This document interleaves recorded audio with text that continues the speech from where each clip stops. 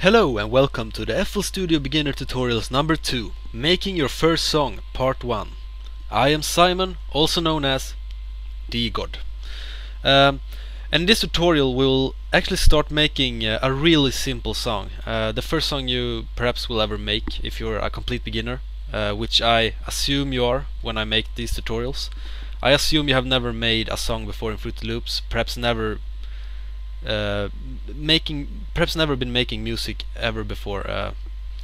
So in this tutorial we will learn how to use the step sequencer to make patterns, drum patterns. We're gonna learn how to use the playlist to put these patterns together into a full song, and we will also learn to make a simple drum loop that we can use in the song.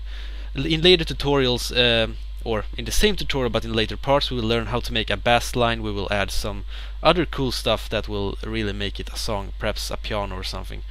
So let's head into Fruity Loops and start making our first song.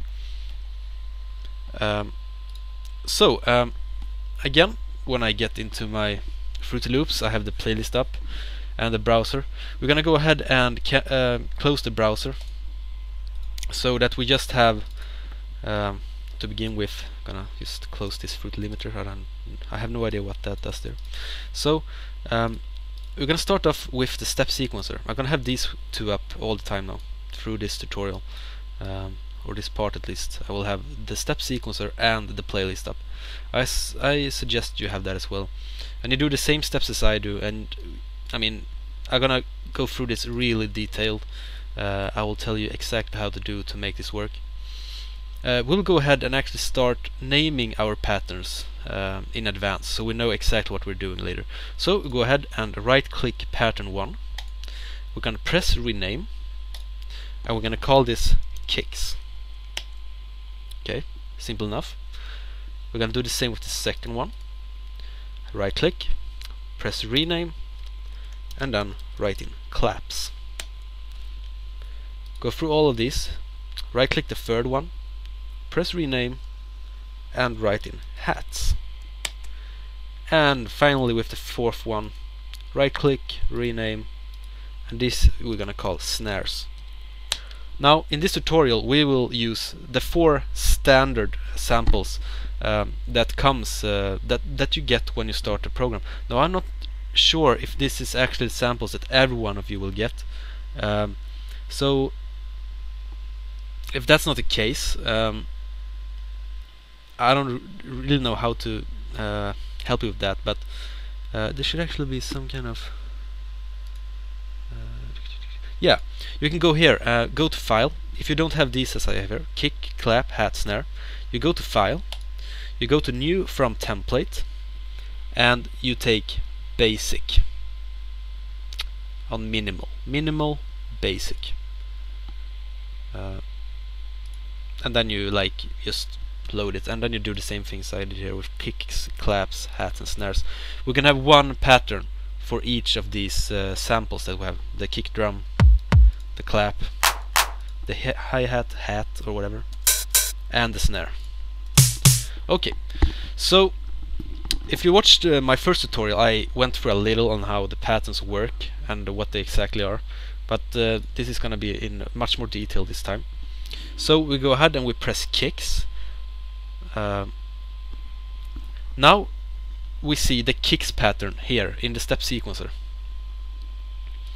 And what this is, the pattern is pretty much the things we put in here. So if I put in 4 kick drums like that, then this pattern will contain those 4 kick drums. This pattern, this sequence of kick drums is going to be transferred right in here into the kicks pattern. If I press claps now, it will be empty, or hats or snares or whatever pattern. So these kick drums only is contained in this kicks pattern. Fair enough. I also want to see here that these dots here are slightly different colored. You have 4 green, and then you have 4 brownish reddish, and then you have 4 green again and 4 brownish reddish. Now these first 4 in the pattern, that's 1 beat. The second 4 is 1 beat. The third, fourth, whatever that's called, these 4 is 1 beat, these 4 is 1 beat. That means that if you have 120 BPM, it will do 8 of these per second. If you have 60 beats per minute, it will do 1 a second, 1 of those per second. So keep that in mind. So you don't think that the beats are actually one of these dots. Like if I put on here, it's going to be 140 BPM, like I have here, 140 BPM. If I play this now, you hear that that's a lot more than 140 beats per minute. It's like 10 beats a second or something. So really, this is 140 BPM. I'm gonna show you how it sounds. Okay, that's more of a normal bass drum progression. Yeah, so now when we have our kick drums filled in, you can fill them in as I have. You can fill them in pretty much however you want. You can like add one here perhaps. You're gonna have like, yeah, you know exactly what I mean. So just put in your own pattern, but only in the kick drum. These 3, leave them blank. Okay, so when you have done this, we're gonna go ahead and press the claps pattern. Oh, so the kick drums disappear because they are not in this pattern. They are in this pattern here. We're now gonna start filling in our claps. How do we want our claps to progress? So a standard way to doing this is actually to place the claps here and here in the beginning of the 2nd and 4th beat. So it's gonna sound like this. Okay. So when you have filled in the claps like you want them to be, we're gonna go ahead to the hats pattern. And here we will do the same thing. We'll only fill in the hats. Now a standard way of doing this is to put them in the middle of each beat. So like this. So that the first one, then 1 blank, and then the hat, then a 1 blank. Then the first one in the next beat, 1 blank, then a hat, then 1 blank, and then the first one in the 3rd beat, blank. So you get the pattern of it, pretty much. And when you've done putting in the hats exactly like you want them to be, do the exact same thing with the snares. I'm gonna put my snares just like I put the claps, like that. So now we have 4 patterns. We have the kicks. I'm gonna play this actually. You're gonna choose pattern up here and play this. Okay, we have the claps on 1 pattern. Okay, fair enough. We got the hats in 1 pattern. And we got the snares in 1 pattern. Okay, so now it's time to use the playlist to put these drums together into a whole. How we use this is like, if you want, we're gonna start with using the magnet here in the top left, this one, right next to the arrow and the drop down menu. There's like a horseshoe or a magnet. You press the magnet and you press line. This will make the blocks adjust to the lines. They will snap to these lines that you see here, so they will be synchronized. It will be hard to use, for example, main, because then it just slides like fluently along the whole thing, so it won't be synchronized. So we press line and we start making our patterns. So for example, I want the kick drums to start out with song, so I'm gonna put some kick drums. You can use either the pencil that will put 1 block out at a time, or you can use the brush, which will make you able to in 1 click put out a lot of them. But it is true, I'm gonna use the pencil actually. So just putting out some kick drums here.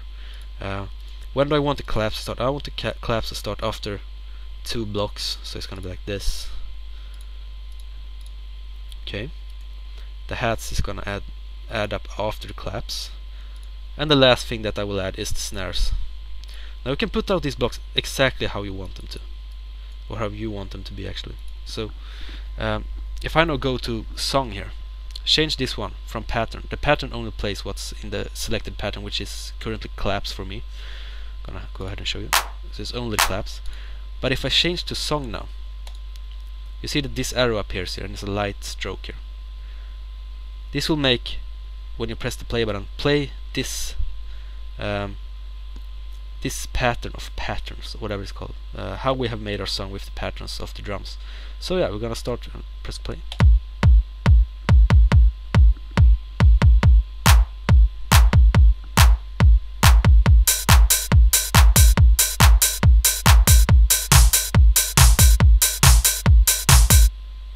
Simple enough, huh?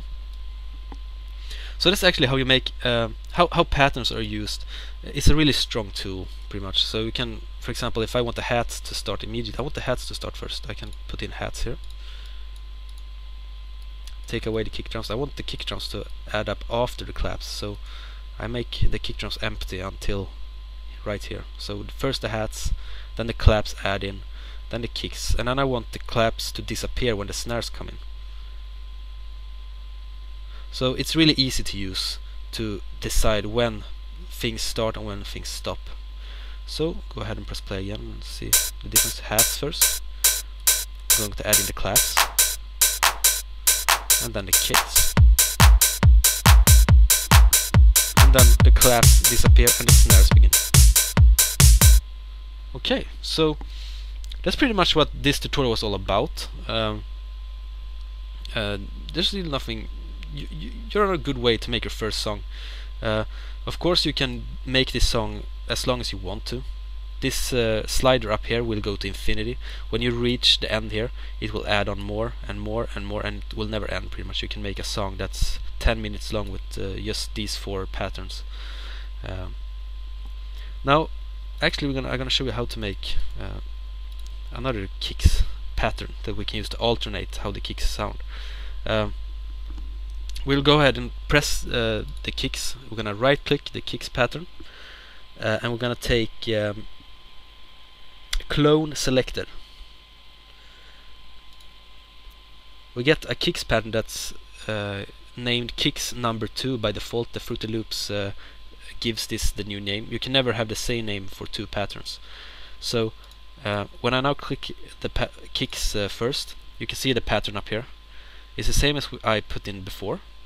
The kicks 2 is the exact same pattern. Now if I, for example, want to have another one there, I have another kicks pattern that will sound slightly different. So if I put that one down here now, I'm gonna see how that sounds. I'm gonna actually start. You can start the song wherever you want to. Just press up here, a line where you want to start. I'm gonna start it right here with the claps and hats. And now notice how it will use the other kicks number 2 pattern right here.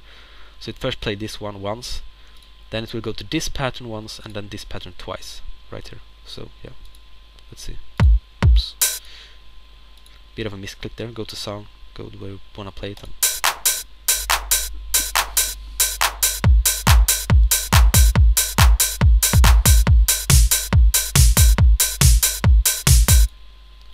So that's pretty much the things I will show you in this part of this tutorial. Go ahead, feel free to add as many of these as you like. Just right click, clone selected, make as many patterns as you like, experiment, put them around, make different sounds from the same kind of samples that we have with the kick, clap, hat and snare.